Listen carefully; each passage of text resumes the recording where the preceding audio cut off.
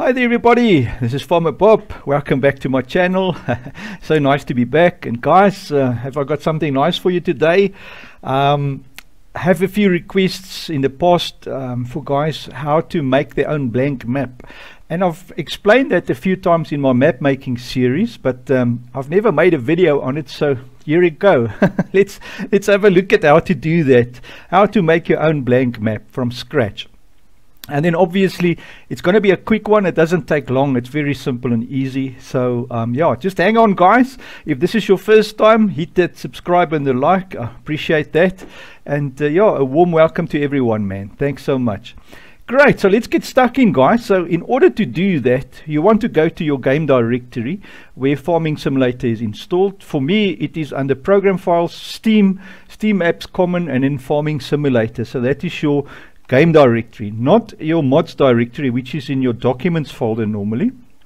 So you want to go to the game directory, the folder with the data and all the game files. You'll see your x64 is in there, the data folder is in there, that kind of goodies, and also the game XML. So yeah, you go into the data folder, you go into the maps folder, and then you've got a choice of two maps. The map DE is the German one, and the map US is the US map. Now I've found that the US map gives you a bit more, how can I say, a bit more nice stuff to work with, you know. So I like to go with the US one. I've in the past always used the map DE, the German one, but for this last map I've realized here there's so much more nice stuff in the US, so let's go for that. So that is the one that you want to open first of all. So you want to physically open the map, so you just double click on that. And remember guys, you cannot open the map if you don't have Giants Editor. So if you want to make your own map, you need to download Giants Editor from the GDN network. That's a Giants Developer Network. So you just Google the word download Giants Editor 8.22 and it will take you to the GDN network website. And then also you will need an account there, so you'll have to register with them and install, register a profile, a username and a password for yourself there, because otherwise you can't get to the actual downloads and good stuff. Great guys, so here we are now in the map, and now first of all you will see there's a lot of stuff in your tree. Obviously the whole map is now listed in your tree. So the very first thing we want to do is just create a map first of all. So we go File, a new mod from game. That's the first thing you want to click. So you just wait for that to open. Great, so once that is open, it says sample mod map 1. That is your German one. You want to select sample mod map 2. And if you want to make yourself a mod of anything else in the game, here's the whole list of whatever is available in the game. So you can make yourself mods from anything in the game. Quite nice. But we want to obviously just go to mod map 2, which is this one, the US one. And you select OK, i3D file. And then choose a directory where you want to make the map or have the map created. So I'm going to go, let me just create one here. I'm going to go somewhere on my desktop. It's normally the safest. Select the folder. And then also I can create myself a folder here by just putting in a directory there. Let's call it new map. New map, like that. Good.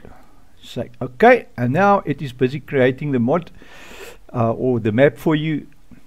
And then obviously there you go, it is all done. I think so, I hope so. I think it's all done.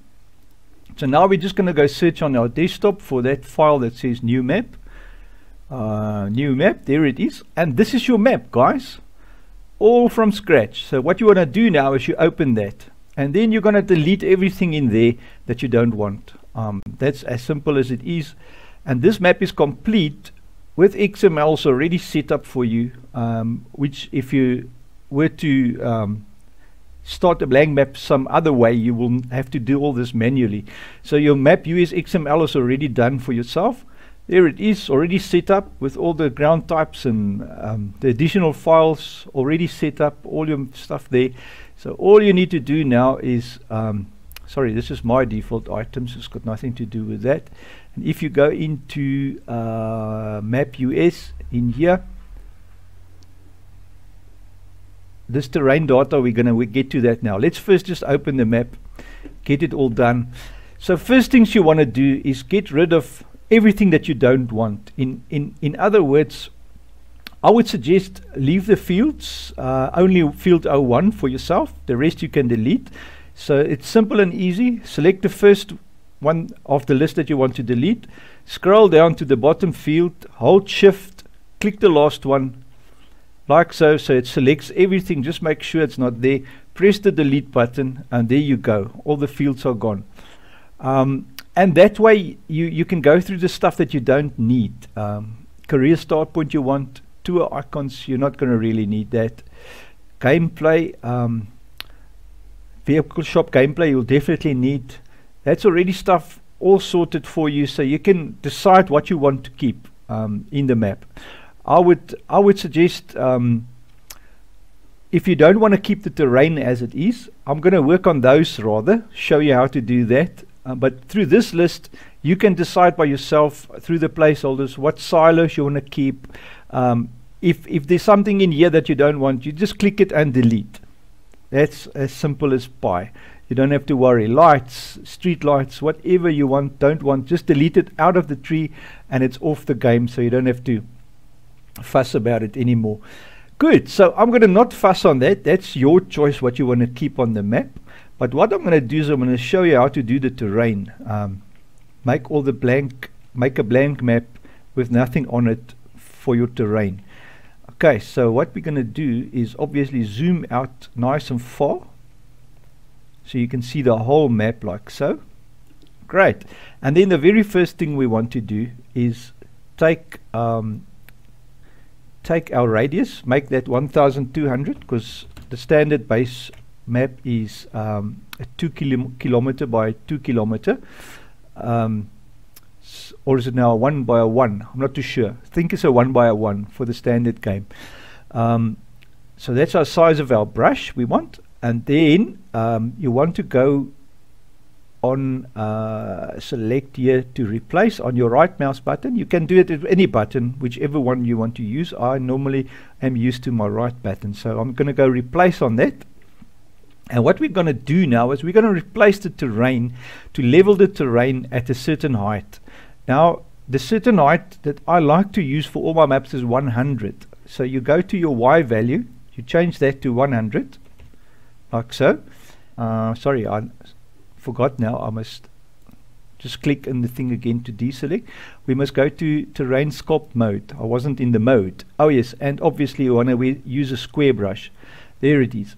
So now what we're going to do is we're going to go replace, go to 100 here on the height and enter on there so that we don't, and then I'm going to use my right mouse button just to move about a bit, and these ones you can go max on them. I forgot to tell you that. And then just move your mouse about all over the place. It will be slow because remember you're doing the whole map at once. So while you're scrolling a bit there, just chuck it around, and there you go. You've got a flat map. Should have a flat map leveled at 100 terrain height. Okay, so now let's go in close and have a look if that is so. That should be what we have now is a level terrain, and yes, it is level. So don't worry about all the obstructions, because that's the stuff standing around doing nothing. Great. Okay, the next thing you want to do, very important guys, is go into your tip collision. Make sure tip call is selected here.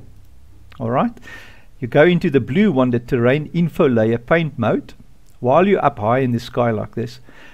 And now that is the tip collision for the old map.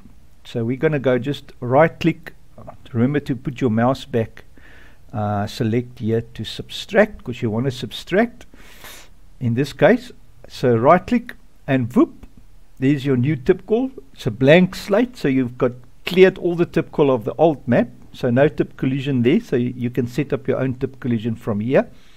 And then the next thing was the farmlands. Now the same drill with the farmlands. Farmlands. Oh, sorry, it's here by tip call. So you select the farmlands, very important, and make sure 0 is selected, which is channel 1. And then the same drill, but in this case, we're not going to deselect. You're going to use your left button to actually paint it. So it should all go white, like so. So one click of the mouse and everything is white. So the whole farmland is now set to channel 0, which is layer 1 in your XML. Great, guys. 2 more things that I've just been thinking about. The one is the farmland XML. Let's quickly modify that. So you will go into your directory, find the farmland XML. There it is, map US farmland XML. And in here, you will find all the old fields or the farmland IDs. I will suggest, remember we've set everything to ID 1. So I will suggest keep the rest of it there, so you can just enable them again afterwards, you know. So to disable, you're going to go this smaller than sign, a question, exclamation mark, and then 2 of those little minus signs. So, and then you will do that on everyone that's still highlighted. So it is one of those, exclamation mark, 2 of those, and everywhere where you've got one of these at the end, it will stop. So we're going to have to just carry on with this like so, and then get to the bottom, and then we'll end it off with one of those things. So you want all of them green, because that means they are disabled. And then once you ready, you can come to this and just enable the ones you want again, you know. So at the end, we're going to go space. We're going to go 2 of these and close it up, and this 2 must be at the bottom. So you have to end your farmlands with that command. It's a / farmlands and then the / map. Good. So if you click on map there, it should be purple both sides of the map, and then the red line right to the bottom, no distractions or no stops or whatever, means that your XML is fine. Remember to save. So that's your farmland XML. And then the other one is in the map itself, you want to create a new ground collision map. Now in order to do that, you go scripts, just click in the terrain, so left click in this scene graph, and then go scripts, map, create ground collision map. So select that, and this takes probably about 30 seconds to generate. So if it says they're not responding, don't panic, don't worry about it, just wait for it to finish. It will drop you down here at the console. It will tell you that it's created the ground collision map, and it will give you the directory as well for it. It's normally in your maps folder, you know. So once that is done, I will show you now what it looks like, and then it's all done. Then you are ready. Great, so now it's done. You see here it says generating tip collision map, and it shows you the map US i3D call map. The collision map is the one that is obviously the one that you want to have in your directory, and it creates it for you. So you just click save when you're done with all of those changes, and once it's saved, you're ready to roll. So good, that is the few things that you need for a blank map, and now you've got a blank canvas to work with. You can, however, now also get rid of the fields. To do that, you go into your this one here, the terrain texture paint mode, and we're going to select grass. Here by our mud dog, we go to grass. Not too sure, was it grass dry or was it grass? But let's just check. Grass. Good. Okay, let's have a look. Let's have a look. So now you just left button again, paint the whole map with grass. Don't worry about the fields, they should still be there. Great, so now we're going to get rid of the fields by going into this one here, which is the terrain foliage paint mode. So you go up there, And here at the bottom, just make sure your foliage layer is terrain detail, and one click there, boop, it should get rid of all the fields. Make sure your mouse is at subtract for your right click, and then but now the whole map is filled. Okay, I should have done that first. So first do this one, and then this one at grass. Great, and now that the whole thing is filled, you can use the terrain detail again. With that one there, selected terrain foliage paint mode, and then you right click on it this time, and it's going to remove all the field. There it is, and everything is back to grass. So now you've got a clean slate of grass on your whole map. The whole typical is reset, as well as the farmland is reset. So you've got a blank canvas to work off, except for all the stuff that's on the map. I will suggest, guys, to keep your the splines you can delete because you're not going to use those. The placeholders you can choose there from what you want. Water planes you can delete because you're gonna. The only one you need to keep is the main water. Oh, but even this main water you can't keep. So the whole water planes directory you want to chuck, or whatever transform you want to throw away. Backdrop trees, the trees folder, I will suggest delete all the trees that you don't want to use, but keep one of each, just for a for you not to have to import them again. So you will go in there, for instance, keep one volume tree, delete all the rest in the whole map. Go down to the bottom of volume trees, hold shift, click the last one, leave one for yourself, press the delete button, and there you go. Now you have only one tree. And then go through the whole list like this and just keep all the palms, one of each. There is different stages on these, so don't delete everything, keep one of each, and that you get the idea, guys. I'm sure that's very self-explaining, you know. And then at the end at Ravenport, same thing here, all your signs, all your buildings, decide what you want to keep, delete the rest, and that is it, guys. And then there you go. Once you're finished with that, press the save button. I'm just going to right click here, collapse all, press the save button and wait for it to save, and there it is. Now you have a blank map with everything set up for you already. All the XMLs is in place. And remember now, if you want to use any of the in-game stuff, it will be already in the XMLs. It will be here under your mod desk default items in here. This is all your buildings that's in the whole map. So if there's a building that you don't want to use, you'll have to take it out of here as well. Not all the buildings are here, but just the working ones, like your silos and all those things. Right, so everything you don't want, you can just delete out of the default items, and then as well as the mod disk. Wow, in years there's nothing actually to delete, so this will just stay the same. Basically that's it, guys. That is the way to make your own default blank map. Great, and the last thing you want to also do is get rid of all the bushes and flowers and stuff that's on the map. So you go here once again to terrain foliage, select here grass, and then make it the default small or a middle or a big. Just you decide what you want default on the whole map, and then you can just go, I'm just going to go small for now, and just paste once on the map. And once you go down into the map, you'll see that your whole terrain has been altered, and there's only small grass on the whole map surface. And there you go. Good. And now you're ready to have fun, create your own map from scratch. Just want to go out of this mode here. And then once you've deleted everything you don't want, you've got a flat, blank, open slate map ready to be used as your heart's content, you know. So just add the stuff you want, change it around, move it about, and there you go. You've got a blank map. Well, guys, I really hope it's been helpful. I hope you've enjoyed it.